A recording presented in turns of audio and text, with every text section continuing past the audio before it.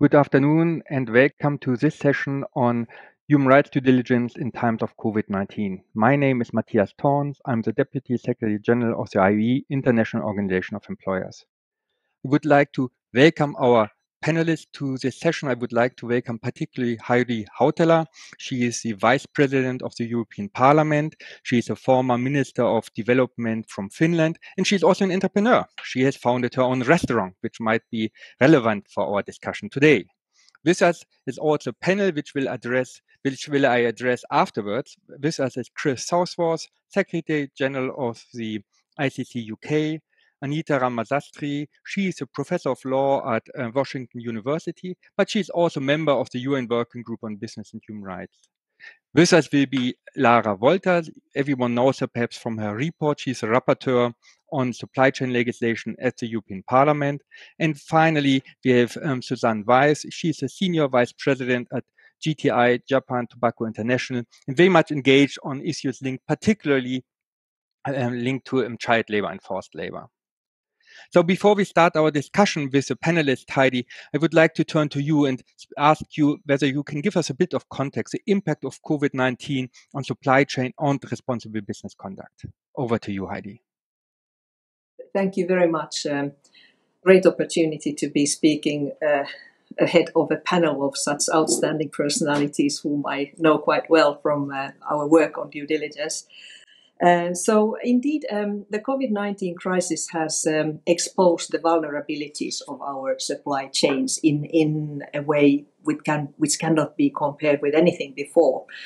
And I believe that we've also seen that to protect ourselves, we need to be understanding how we can get all that personal protective equipment and how we can ensure vaccine production. And then, of course, there are questions of solidarity worldwide, because indeed nobody is safe until everybody is safe on this planet. But this has also to do with the resilience of companies. And some studies, for instance, by OECD, show that the companies that are doing their due diligence of their supply chain are also more resilient. Why? Because they have explored their business environment in detail, so they know where the risks are. And just yesterday, the Commissioner for Financial Markets, Mairead McGuinness of the EU, said that indeed during the COVID-19 crisis, companies have felt very concretely that so-called non-financial risks can really affect their business operations in a remarkable way. So we need to be aware of those non-financial, or would I say sustainability risks on human rights, environment, governance. And we have seen tragic examples of how dropping of consumption in affluent countries like in Europe has affected the most vulnerable people in the world. We have seen that retailers have cancelled orders from textile factories from the poorest countries in the world, leaving the most vulnerable people, often women, without job. So this is something that is not acceptable from the ethical point of view, and in the future we will have to see how we will prevent this kind of situations. So I'd also like to say that what is clear is that companies are more and more aware and prepared to map the vulnerabilities. And here we come to the due diligence process. And I will count on my colleague Lara Wolters to explain what her proposal, which we helped her to draft together, means if it will be taken on board by the European Commission. And we will be seeing that the best companies already now, they are preparing for the future. Or maybe it's already today reality for many responsible companies, that they indeed they have understood that if they want to satisfy not just their shareholders and owners, but also the broader society and also consumers, they need to be diligent in terms of human rights and environment. But we also see that the best companies, actually the front runners, I would say, they suffer from the irresponsible companies which still can reap the profits. And here I believe that transparency, reporting, plays a very important role, because you can only be accountable for something as a company if you map your vulnerabilities, if you do your due diligence and you report them properly. I'd like also to say that we have a little bit of a question on how much companies should trust the social auditors, because it would be a bit too easy to say that, yes, we have a third-party independent auditor who says everything is fine. I think in the future this will not be any more like that, which means that sustainability and due diligence must become a key part of the business strategy of companies, which affects the behavior of CEOs, also boards. And let me also add that the crisis that we are going through shows that we need to be aware of future crises, because this will not be the last one, I'm afraid. There will be more pandemics, and we will see the drastic impact on climate change on especially on the most vulnerable, but it doesn't spare anyone. So we have a good reason to invite the private sector to take their responsibility. And I think this is the only way that we can reach the Sustainable Development Goals, our common EU agenda and UN agenda. So I leave it to that, and I'm very interested to learn more from your panel. Maybe a couple of issues to discuss with you first. Thank you so much, Heidi. That was really brilliant. Perhaps let's start with the issue about the impact of decreasing demand, consumer demand in Europe and the US, leading to problems in producing countries like Bangladesh, like Pakistan, right?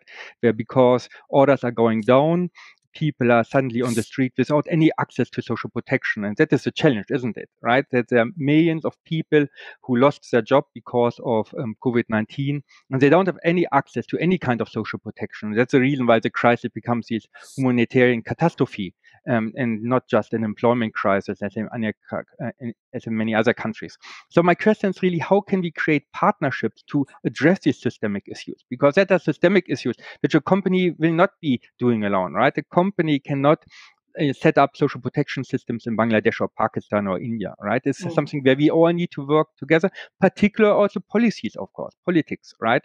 You have a huge part to play. So how can you see that? Yes, indeed, I believe very much that an actor like the EU or any government that wants to be a part of a positive change in the world and can afford supporting others should see that it puts its whole of toolbox into use, which means that, for instance, the EU and its member states, not excluding other countries, should indeed see that they use their development cooperation means to encourage and help poorer countries to put in place this, what they call now, social protection floor.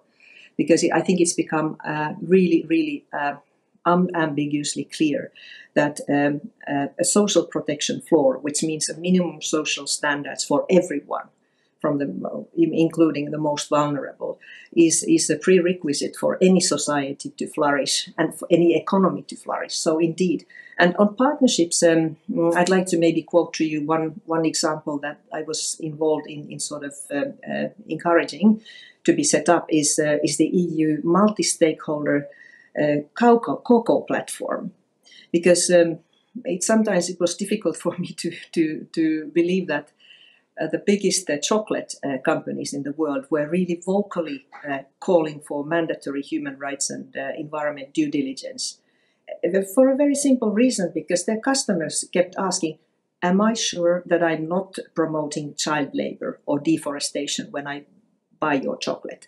And these companies are now working together with the producer governments, in this case it's Cote d'Ivoire and Ghana, and the European Commission, its trade department, its development cooperation department, with the civil society and employees organizations in the producing countries and in the EU. And we hope that this initiative could show that it's important to put the whole toolbox into the use, because you cannot expect companies to solve everything alone. That's why many companies now are also expressing a need for sort of putting in place some accompanying measures, not just the due diligence obligations. And I think this is something that we will be moving to discuss in the very near future. No, that's very helpful. And indeed, from the IE side, for instance, we engage with the I2C industry, also the trade unions, and 100 brands from the garment industry, or the big ones, in addressing the concerns which you just have raised, right? Social protection system in Pakistan, India, Bangladesh, and many other countries, in order, to jointly together try to improve the situation there. Of course, it's so difficult because even if money is available in Bangladesh, the EU has given 120 million to support garment workers on the ground. It's very difficult to even identify them, right? Because they've moved to the villages, they're not registered, and so on and so forth. So a huge task for us ahead of us. You spoke about due diligence, and I think it's true. It's part of the responsibility to respect. When companies engage in due diligence, right, they look for tools, to help them in their risk assessment. And always a very helpful tool, and many companies using it, is the human rights report of the US State Department, right? They have human rights reports public available on every country, which are very founded, and for companies it's extremely helpful to identify based on these risks. The US State Department, no, sorry, the US Labor Department, iLab, they also have an internet page, right, to identify forced and child labor in products, which is very helpful for companies, when they have one click and they see there's a risk of child labor in this product in this country. Um, is the EU planning something like that, like supporting tools, very practical, where particularly also smaller companies can engage and make it easy for them in their due diligence?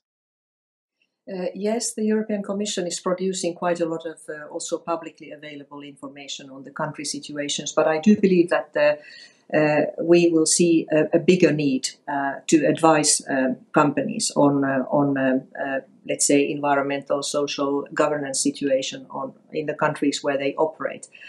And I do think that for instance, now we see the situation in Myanmar after the military coup, that as all the democratic world is calling the return for democracy and release of the leaders and democratically elected people, other political prisoners, that we also need to call for companies to do their due diligence and to refrain from cooperation with companies that are directly feeding into the cash flows of the military, which is also a business empire. So in these kind of situations, I believe that the European Commission and other international players have a lot to contribute. The UN is also producing lists of companies that operate in occupied territories, like Palestine and others. So this is something that can guide companies in their operations, so that they are not supporting situations which are, again, for instance, against international law. Thank you so much. And that is, of course, you just mentioned Myanmar, a big dilemma situation, because if you go too early out, right, the only one who will suffer are probably the workers affected.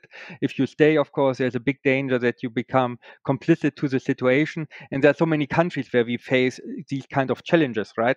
More than 70 countries in the world criminalize homosexuality. And how do you want to have a company culture and where everyone can express its own identity if it is forbidden by law? Right?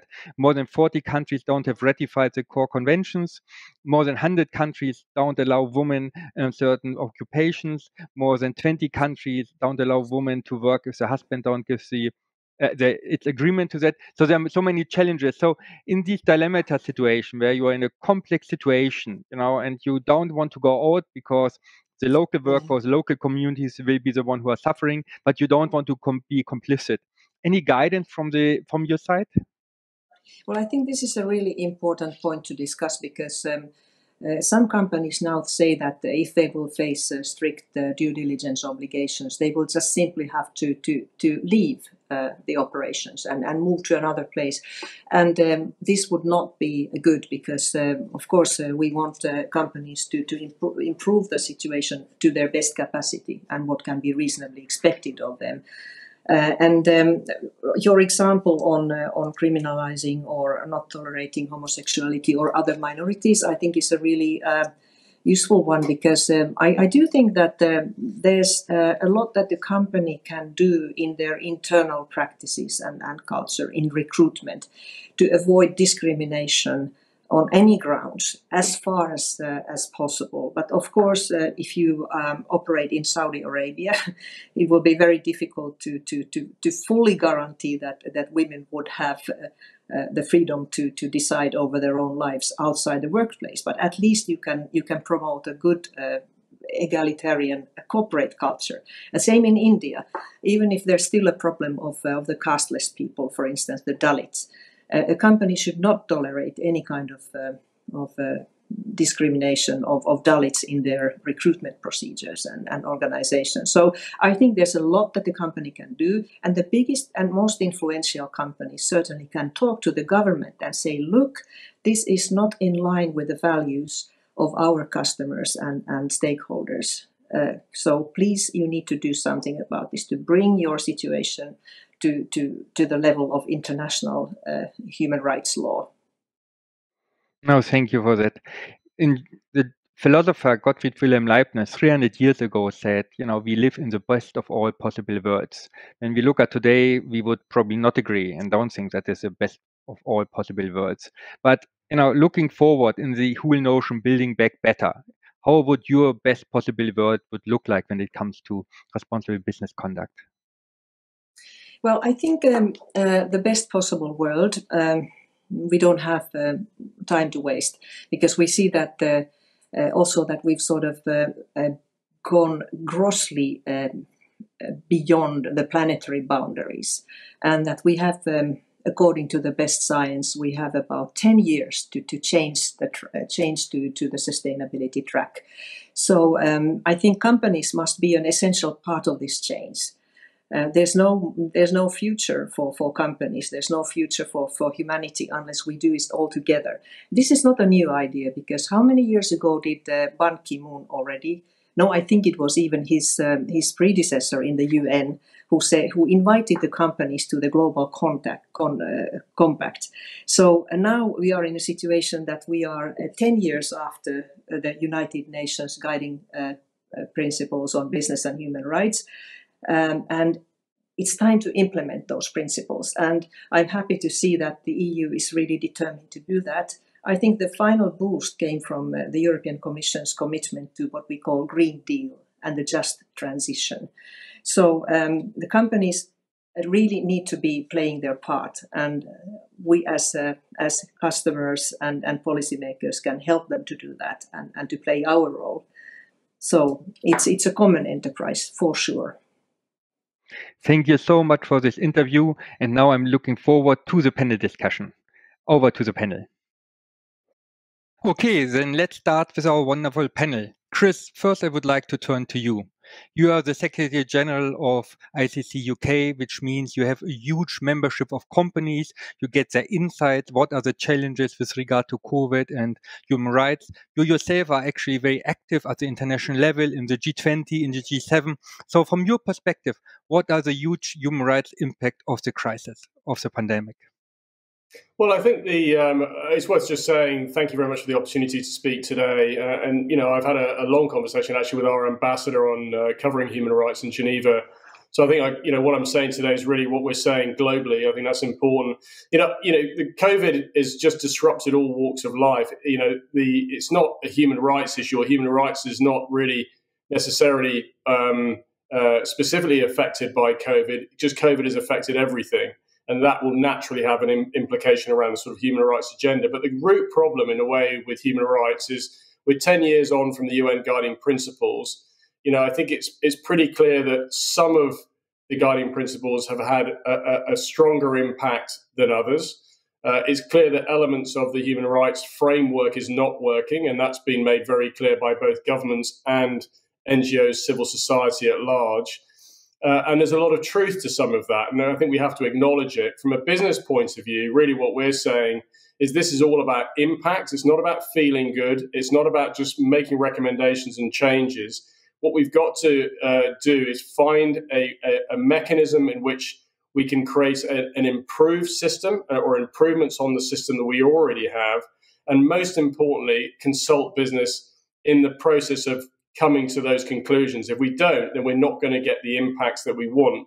And not forget that businesses are also leading in this area. Certainly from the ICC, we feel very strongly that the businesses, in terms of promoting best practice, we want to see human rights absolutely adhered to. And so it's not in our interest. We don't want to see abuses of human rights in any areas, but it is terrifically complex. That's absolutely clear. And COVID has certainly made it more complex. But let's get the right solutions. Let's do it with business and do it in a way that works for everyone, developing countries as well as developed, and all areas of society as well.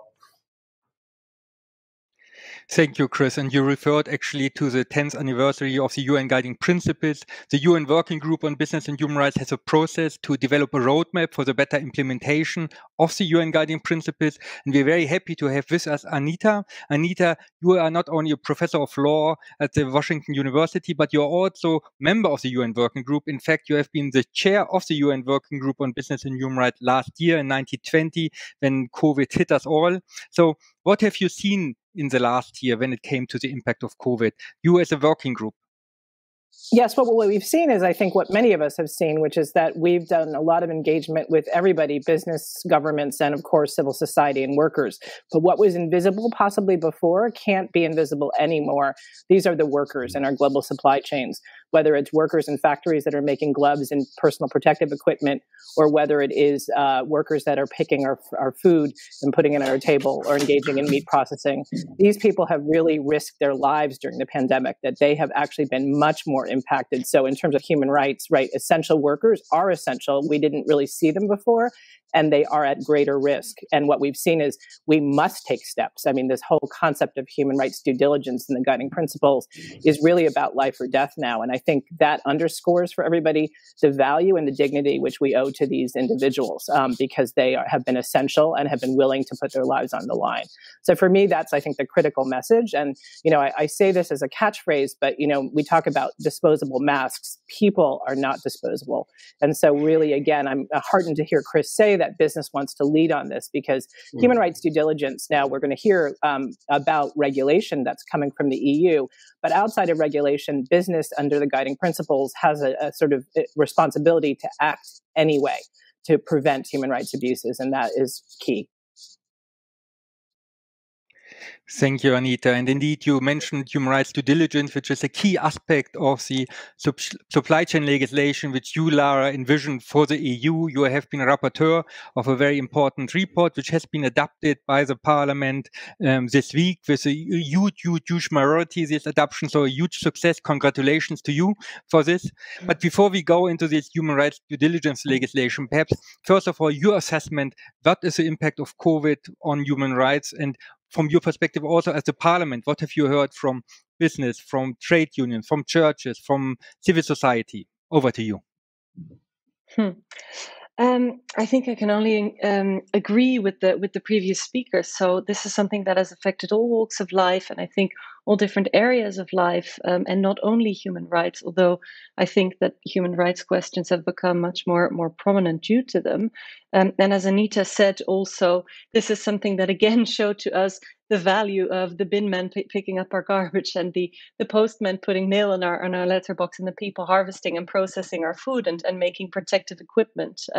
So those things, I think it was a useful reminder for all of us that the world doesn't only go around on the consultants and the managers. In fact, it's quite the contrary. So I think that has been useful for us.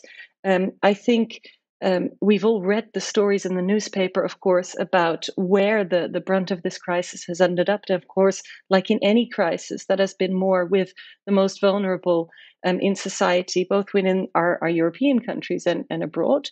And I think that for us is a wake-up call to make sure that in our world that is so very interconnected, that we try to make value chains more robust, but that we also look inwards and look at our own impact and our own businesses, because those impacts that we're talking about here, they do not only occur in faraway places. If meat workers here are being made to work and being packed away, with 20 in a small space, to be able to service our food, then that is a similar adverse impact we need to avoid. Thank you. And you directly address actually businesses, and I'm very happy to have a company with us here who has been very engaged actually on the topic, particularly when it comes to child labor in the supply chain. We have with us Susanna from GTI. Susanna, at GTI, you have presence everywhere basically around the world. So you really get the information directly from everywhere in the world. What are the challenges you are facing and what are the challenges with regards to human rights? But before we start, I really want to address the elephant here in the room. Engaging on human rights as a tobacco company, is that anyway seriously? Is that not a contradiction in itself? Thank you. Good to start with a controversial question. And good to be able to have an opportunity to talk about it. I think I would say three things. Tobacco and human rights, I don't believe are incompatible. Tobacco isn't a violation of fundamental human rights. Human rights and the right to health is not the same as the right to being healthy. I would add that human rights apply to all. They're universal. It's really not possible to exclude a particular industry. And if you do exclude a particular industry, you indirectly exclude our supply chain. And you mentioned the tobacco growers just now. And if you exclude exclude JTI's voice from the human rights debate, indirectly you're excluding the voice of 72,000 directly contracted farmers in some of the poorest countries of the world. We know that I think the ILO says that there are 40 million people who are engaged in the growing and processing of tobacco. And by excluding us, you exclude their voices. And the last thing I would say is that, to solve the human rights issues, some of the systemic, really difficult to solve issues such as child labour, all parties that are involved need to have a voice and need to have a seat at the table, because no one party can solve the situation and the problems alone. And would really appreciate the opportunities to share our workings, our best practice, and our learnings and spend time on finding solutions, not arguing about whether or not we can take part in the debate. Yeah, if I can jump in on the back of it, could I jump in on the back of it? I think Susanna's made some really good points there. I think we're all pretty horrified by what we see in terms of just what COVID has exposed. It's exposed inequalities and problems all over the global system. Wherever you look, there are issues. There is only one way that we're going to come back better, if I can use that "build back better" phrase, and that's collective action. Businesses can't do it on their own. Certain industries can't do it on their own. Civil society can't do it on its own, and governments can't do it on their own either. The only way we're going to do it, we have an amazing opportunity to have a look at the system as to what's not working and then work together. That's the most important point, to make it work better and pinpoint and use our energy and resources to promote collaborative action. That really applies right across the board. And I think if there's one thing that COVID has done, is it's really mobilized us all on what's really important. And now's the moment to come back and do it, not only find a better solution, but do it in a better way than we've done in the past. No, I fully agree with that. And indeed, there such an openness for collaboration, partnership we haven't seen before. Now, suddenly, organizations partner with each other, which actually never spoke before. But let me go back to you, Susanna, because the question is really, what do you see with regards on human rights impact with regards to COVID? Yeah, I would echo some of the comments that have already been very powerfully made, and that we did see the pandemic increasing human rights issues, and it's unfortunate that just at the time we're seeing that, our ability to conduct the important due diligence process to engage with our rights holders has obviously become immeasurably more complicated because of COVID. I think I would also comment on the sort of essential workers, frontline workers. At JTI, I think actually largely because we have embedded human rights thinking into the business, but we had a really people-first approach, way and over and above business continuity. And we were very conscious that whilst we could very quickly and very early on in the process send our office workers home to work as safely as possible as they could from home, we had frontline workers, our factory workers, who, when we weren't able to do the same. And so we were really, really proactive in implementing all the health and safety measures as early and as comprehensively as we could. And I think in most countries, sort of over provided in those terms to make it as safe as we possibly could for those essential frontline workers.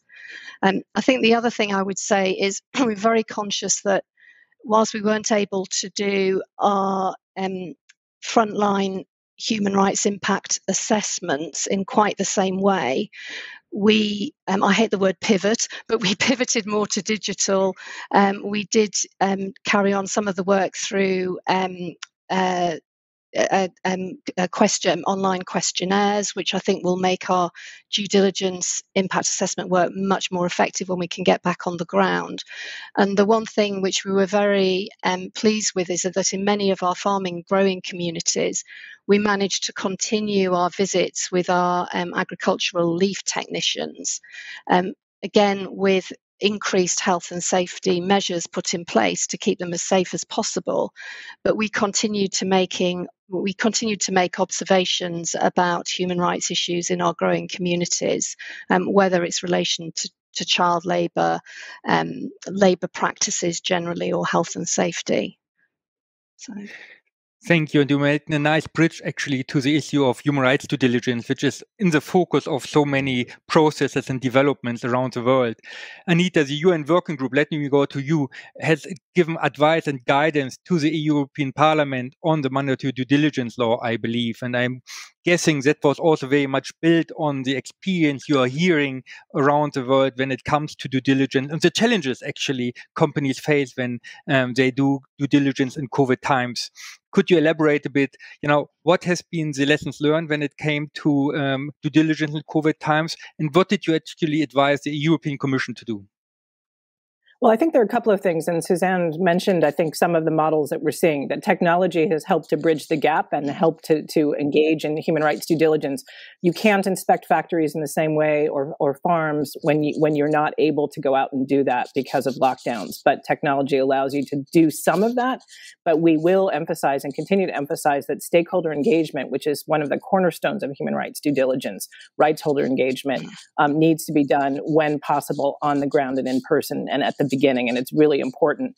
So I'd say one of the key lessons, and in addition to thinking about how you pivot with technology, is that those companies that have really invested in local partnerships, Chris mentions collective action and partnerships, that actually have local civil society partners on the ground or trade union relationships and others, that they were able to be more proactive and more effective with their human rights due diligence in a time of crisis. So I think that's one of our key takeaways, is that having those local facilitators who are trusted intermediaries, and having established those because of human rights due diligence, made certain companies able to pivot and to continue to protect human rights, or respect human rights, I should say, where they are.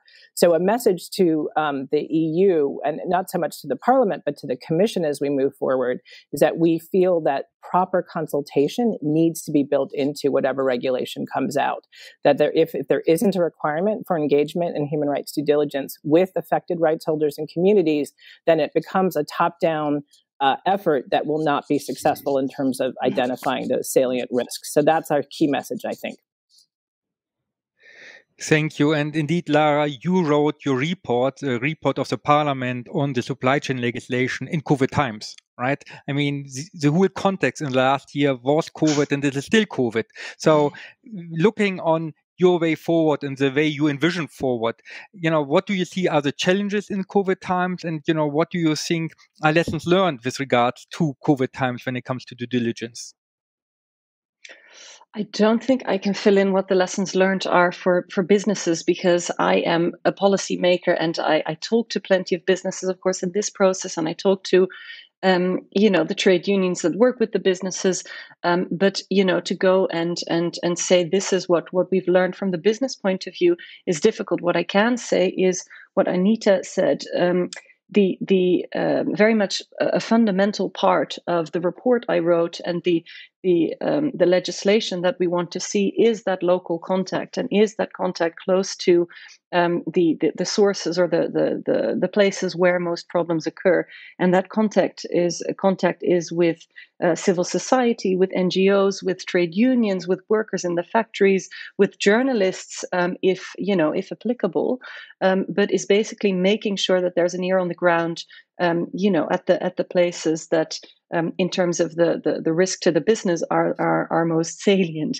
And so that contact there, of course, has been impacted by COVID. So I'm glad to see that from businesses there's also models maybe being used more of those local contacts that are being used, or sort of trusted local partners. But of course, in practice, this is a problem that we don't have a ready answer to yet. You could say, well, look, we've all switched, to digital, and so you can do your consultation like that too. But when I read stories in the newspapers about factories doing, a sort of cleanup, especially for the day when an inspection is set to take place, or workers being put under pressure, especially for the days when when maybe bosses from suppliers are visiting, then I think, well, probably, a digital solution is not really going to be a meaningful one. So it's a challenge, but I think the main thing here is to make sure that at least in the body of the legislation we're introducing, we've got that mandatory consultation with local partners. Thank you so much. And Chris, ICT is in between the company reality and the engagement with the political sphere, right? That is your task as ICT, to be a bridge between both worlds. What have been your messages to policymakers when it comes to due diligence, the challenges company face when it is in the COVID-19 context? Well, I think some of the points have already been made. I think consultation is absolutely crucial. We can't do this without business. So there's got to be good quality consultation. And as with most things these days, I think that's multi-stakeholder consultation, not just business consultation. We've got to hear all voices at the table here to find the right solution to that collective action point. But importantly, they've got to be impact focused, so long-term sustainable impacts. Let's not look at stuff because it sounds good. I'll come back to that in a minute.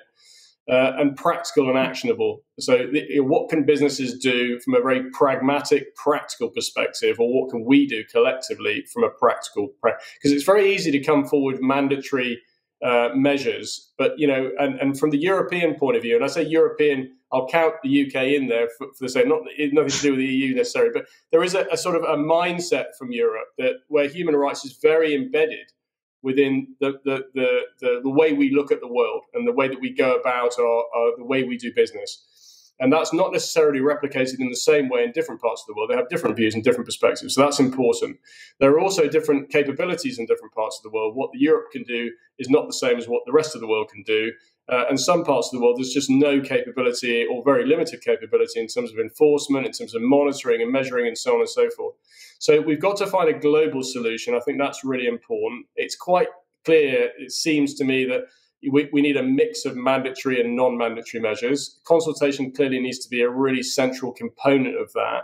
But most importantly, we need to be very practical in terms of, making sure that we get the outcome that we're all after, which is where we don't see a world where human rights abuse is taking place. When I talk about practical, I mean, these are linked to other conversations going around in terms of COVID. We need proper travel systems in place. It is very difficult. Digital does lots of great things, but it isn't the solution to everything. And it is very difficult to properly monitor the situation if you're not actually physically there. So, we need to have these systems all interconnected, all working together, all of us working together, and probably a mixed regime. It's pretty clear that the non-mixed regime, a non-mandatory regime overall, has not worked as well as we'd all hoped. Thank you. And I directly would like to challenge you there, Chris, because you said we need a global solution. But what kind of solution you're looking like, right? Because my experience is that the challenges are very much local. right? There are local challenges which are linked to the fact that there are no social protection schemes. That's the reason why in the garment supply chain, for instance, so many people in Bangladesh, in Pakistan, in Indonesia, in India are on the street with any kind of income support, right?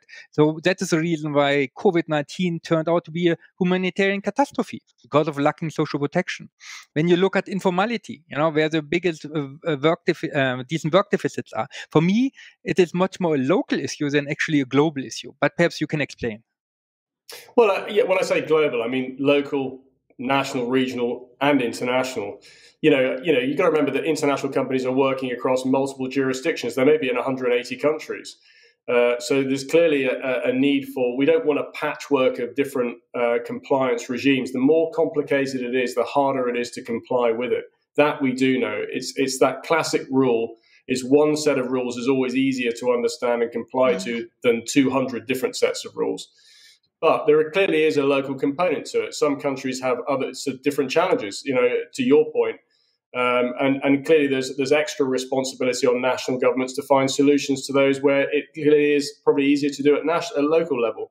All I'm saying is it needs to be aligned at global level so that companies can actually do this properly, consistently across the board, across the whole supply chain, which may be lots of different jurisdictions. And then we don't get this patchwork where it's working one area, not working the other, and so on. So I'm just talking about coordination, really. Thank you so much for that. And Chris, before you already spoke about the importance of partnership, right? Working together, collective action. And collective action we need on the one hand, of course, to address root causes like informality, root causes like lacking in social protection, poverty, but also partnership we might need for human rights due diligence, right? How we can support each other, how we can support companies to do their due diligence. And let me turn to you, Susanne, actually, from the company perspective, looking at partnership, what do you need? What kind of partnerships you need? What support you need from government, policymaker, from NGOs, from trade union, and also from business organizations like ICC and IE? Over to you. Yeah, I mean, I think, and I think it's sort of linked to the lessons from COVID, actually, is that when you have a massive global crisis, you need a global framework to respond. And for human rights, this framework is the UN Guiding Principles on Business and Human Rights. We know it stipulates a principles approach to cooperation between the United Nations and businesses. And I think the pandemic has just underlined how important that cooperation is. It's not possible for any one organization or actor in the human rights space to come up with what the solution is by themselves. And certainly even if they come up with the right solution, there's not one organization that can solve the problems on the ground. So certainly from a business perspective, we really value partnerships with third-party NGOs. We like to work closely with governments on the remedies that we see are needed, because the human rights issues that we're dealing with in our supply chain, in our industry, these are systemic, difficult issues. There isn't one solution that one party can solve. So those partnerships that you talked about are hugely, hugely invaluable, really important to businesses. Thank you so much. Lara, you have heard a company headquartered in Brussels, in Berlin, in London, in Tokyo will not be able to trigger sustainable change on its own in the countries, right? And they will be probably able to identify the risk within the supply chain, but then part of due diligence, of course, is to follow up, right? To mitigate the risks and to remedy the problems. In your legislative approach, how do you focus on this kind of partnership to address actually the risks which are in global supply chain, and how do you bring in all the different actors to play their role? So in terms of partnerships, I think what we have done is encourage that. So what we said is, look, if businesses feel that it's useful for them to make sectoral approaches to due diligence, if it's useful for them to make joint grievance mechanisms, for instance, then that is great, and then they should be encouraged to do that. It should not, of course, mean that then the due diligence that they perform is less is qualitatively less than what they would have otherwise done. But absolutely, we've been very clear that we would encourage any sort of sectoral or joint approaches to this if it is helpful to businesses. And in terms of bringing in others, I think, as I said before, what's important is that contact with people on the ground, that contact with others in the supply chain, trade unions, and so forth. But I think that the beauty of the approach that we have taken here is that we've said, look, we want businesses to look at their entire supply chain. And so we don't want them to only look at that first tier supplier. We don't want them to only look at one particular supplier just because it is the one that they exercise most control over. But what we want them to do is to look at that entire value chain and then zoom in on, drill down on, the most salient risks, the risks that they expect are most relevant or that are most severe. And by doing that, of course, we hope that then the impact can be greatest. And that that cooperation that we're talking about can be most useful, because that would then lead a company to have those extra discussions with particular suppliers, or to go the extra mile because in a certain geographical area, there's been reports of child labor. So that's the approach that we've taken here. And I think that the main thing here too is to make sure that we strike the right balance between being prescriptive and telling companies what they need to do, but also giving them the discretion that they need, because they tend to be the ones, of course, that know their businesses best. That's very true, of course. Thank you so much. We can't have just a very narrow law which does not give room for creativity and innovation by companies. I fully support that. And Anita, you, as part of the UN working group, you have a huge overview about innovative solutions and approaches which are emerging. And my feeling is that due diligence is an area where we see a lot of development, actually, right? When you're thinking back 15 years, no one spoke about human rights due diligence. At the European CSR Forum in 2003, 2004, it is even not mentioned, human rights due diligence. There's a whole report, several hundred pages long, human rights due diligence is not mentioned. And now, 15 years later, we have Lara Wissert, who just drafted a law on it, right? So you see this dynamic development. So from the UN Working Group perspective, can you hint to some best practice which could be easily replicated when it comes to partnership, due diligence, addressing root causes? Yes. So I think, again, in terms of what you're saying, Matthias, I want to actually pivot back to another point. When you mentioned who else needs to be at the table, and you mentioned the sort of underlying systemic issues of the informal economy or poverty, that the other key partner, of course, are governments, both home and host governments, in part of this. And so, again, I think the EU has been very active and a leader in this, which is through the External Action Service and others, which is providing guidance and support both at the local level, but also to businesses, both small and medium, who may not be equipped necessarily to develop good practice on their own. So what I would say is that a key good practice is for government to be an active partner in this. And that's what's going to be required from advanced economies, OECD, G20, and others, is that they need to lead as well. So that would be, I think, my first message in terms of what else is key to this, to addressing the issues that you raised. A second piece is that in terms of good practice, where sectoral approaches are helpful is not just for the leaders, right? We've heard about JTI and we've heard about, large companies have really, that are champions, have robust frameworks in place, and they were able to move on their own.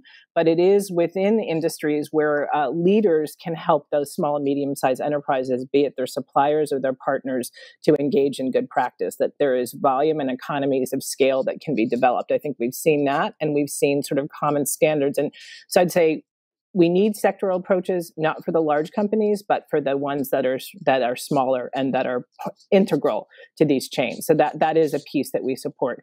And then I think a last piece is there's cross-sectoral approaches. So I think we need to also see that when it comes to, even though you might have different businesses, they're often sourcing from the same places to make different things.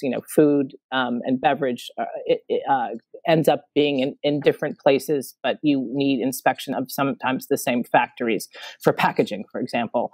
So I would just say that encouraging large companies that have the same suppliers to work together on training, capacity building, and really what human rights due diligence looks like, and trying to come up with frameworks that are common so that, again, expectations down the chain can be met are going to be key. Thank you for that. Chris, you already mentioned, building back better, and this has become a slogan everyone is using now. My feeling is it originated actually with the ILO Director General Guy Ryder, who said, the new normal must be a better normal. So going back to this original phrase from Guy, the new normal must be a better normal, how should for you, the new normal look like?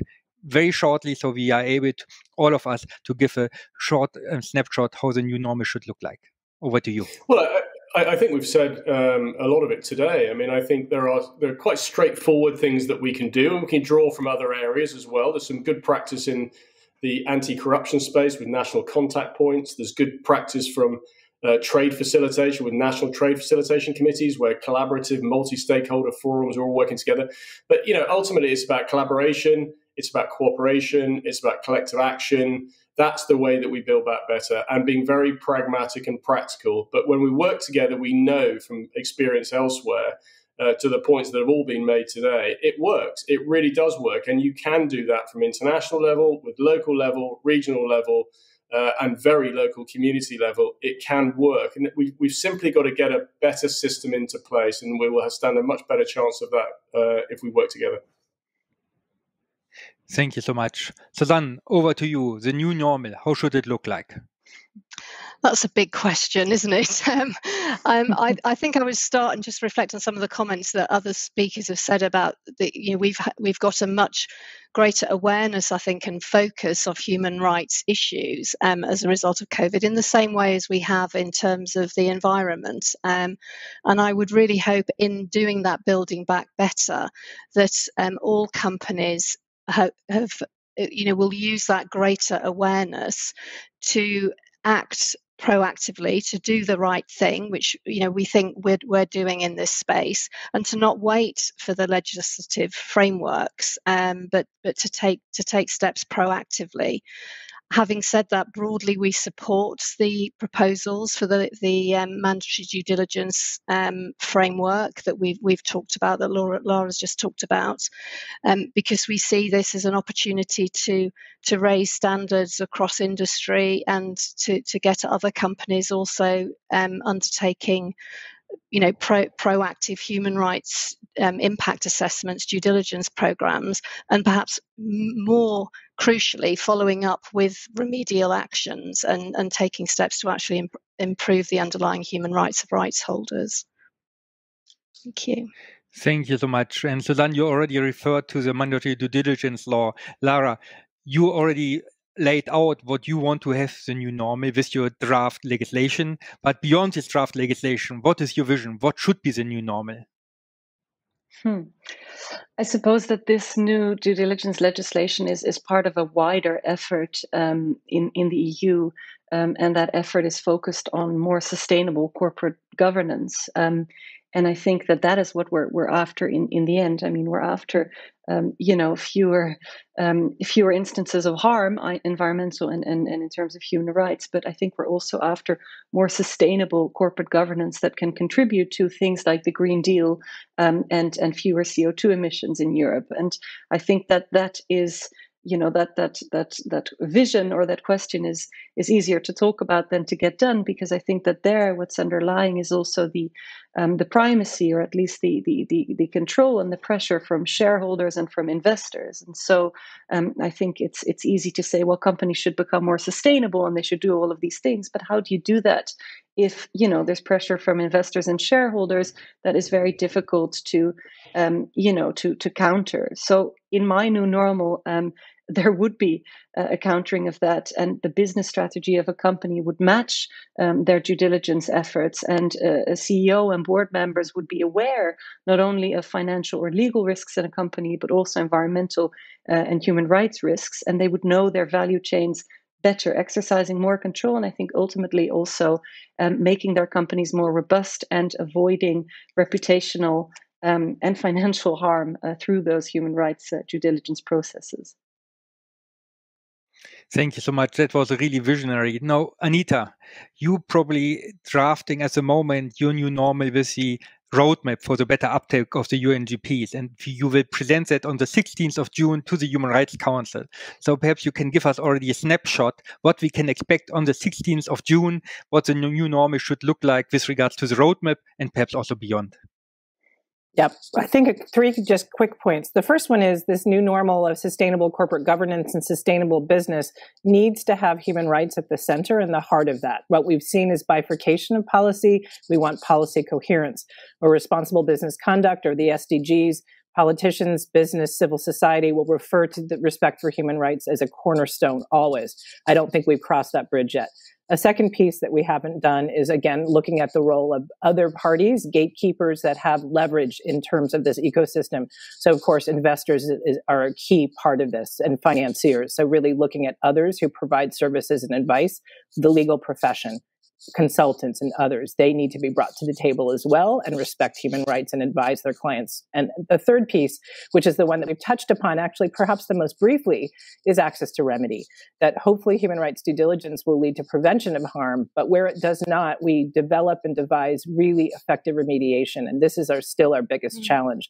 If we think of forced labor in particular, or child labor, as Suzanne mentioned, it still exists and is still a very unfortunate phenomena. If we cannot provide remedy in those kinds of situations, then all of our efforts will continue to fail. So thank you so much, Matthias, for the chance to engage in this dialogue. No, thank you to all of you, to all 4 of you. This has been a fascinating dialogue. I think there's a huge commitment to come better out of the crisis, to build back better. I really hope that we can continue this conversation, and more importantly, that we can follow up, that we can walk the talk. So thank you so much, and stay safe.